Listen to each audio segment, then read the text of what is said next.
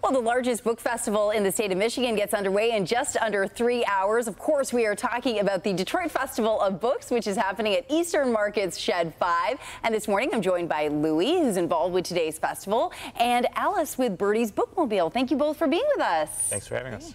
First, I got to say, the collection of books that you guys brought, absolutely fantastic. This one's catching a lot of attention here. Yes. Mary had a little glam. One of my favorites. I love it. I see a lot of representation in these books. Yes, absolutely. What is so important to you about this festival? What's so meaningful about it?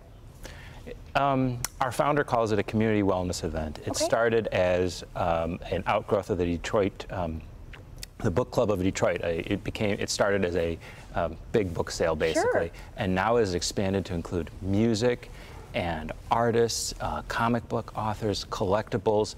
And now we have programming for kids, and we have organizations that are promoting literacy in the city of Detroit that are involved. They're raising funds, they're recruiting volunteers.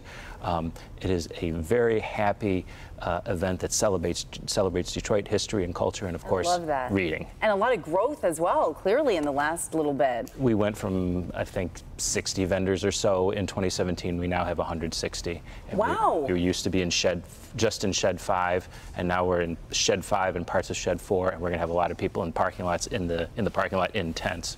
You know, this is a little off tangent. I just read that a new Barnes & Noble is going to be opening up in Metro Detroit. I think it's in Lake Orion, and it got me thinking about how reading habits may have changed after the pandemic to grow more than double since 2016.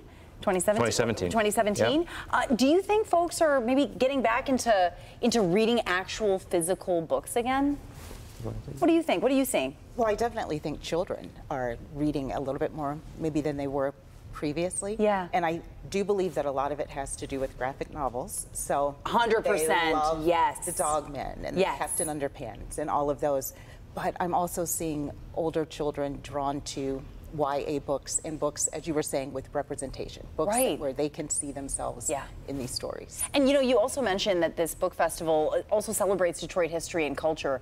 You know, when you're reaching new audiences, especially young people, it's so important that they see themselves or they have access to, I mean, there's a wide plethora of books right here.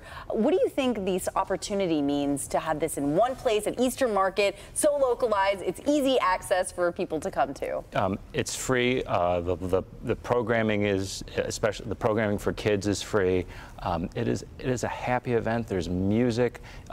You see a lot of people just enthused about reading and talking about reading, and you can join a book club. You can get involved in reading to kids. It is a happy event. I've never seen somebody in a bad mood at BookFest, and I've been attending since the first event, and I've been involved for the last 5 years. Even if you start in a bad mood, you find one of these books, you read a chapter or two, it's going to change it. I think it's safe to say we're all bookworms. Can we say that? Yes. When did you both develop your love for reading? As a child. Yeah, me too. Yeah? Was there like any particular book, or was there any? Because I'm wondering, you never know what might spark a child's love for literacy. Probably when I was in 8th grade or 9th grade, when I realized it wasn't just the books that I had to read for school. That there was other ones I could read too that were, you know, more to my liking. Mine was Sweet Valley High.